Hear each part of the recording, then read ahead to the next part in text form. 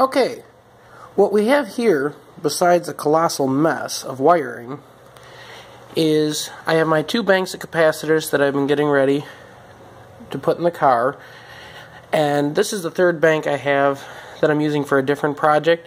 But what I wanted to see is if I could get the discharge curve with a bank of 3 capacitors in here and see how much it changes from the battery.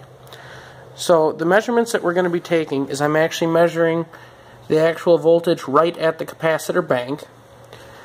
I'm taking the exact same measurement at the battery terminals that I was before, and it's going to have the same current shunt. What I'm guessing I'm going to find is that instead of it dropping down to that 10.5 volt area and steadily turning over with a relatively steady amp load, is that it's going to actually start at a higher voltage and come down probably linearly with the capacitors discharging. So we're at about 30 degrees here. The capacitor bank is charged up to over 15 volts because I have a smaller bank and I want to be able to actually get some data points. Hopefully there'll be enough capacitance that I can actually get a curve out of it, and using the same data acquisition system. Okay, so we can see we have 15.3 volts at the battery terminal,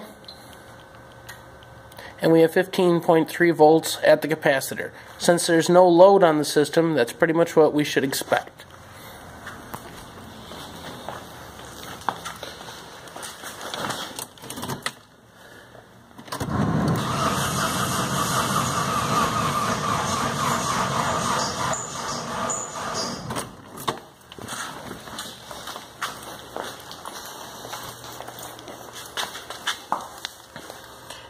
You can see we turned it over, and under no load we're down to 7.7 volts. So after taking that data, I downloaded it to the computer, and I actually plotted it against the data that I had got in part 1 of this series, which was the battery turning the engine over, to see the difference of having a battery or a capacitor bank will have on the starting.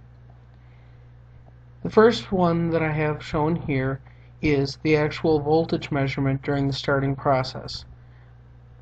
This 0 point is right when the motor starts to turn over.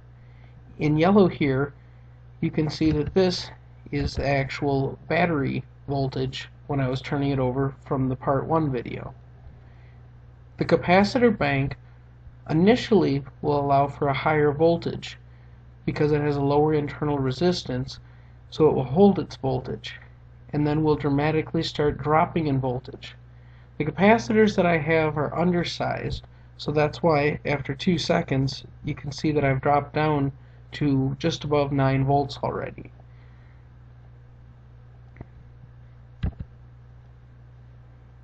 When you take and log the amperage of both of the two systems and put them over the top of each other, you can actually find some interesting things.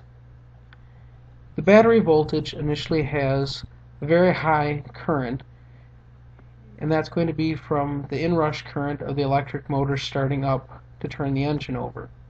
The capacitor will do the same thing, but because the capacitor for this first second and a half here will actually hold the voltage higher, you'll see that these pulses of current are closer together.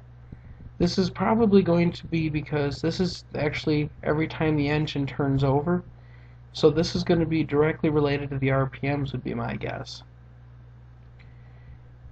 The battery, though, will basically settle down and will have a constant pulsing, turning the motor over at a constant RPM throughout the cranking process, which is shown in green here.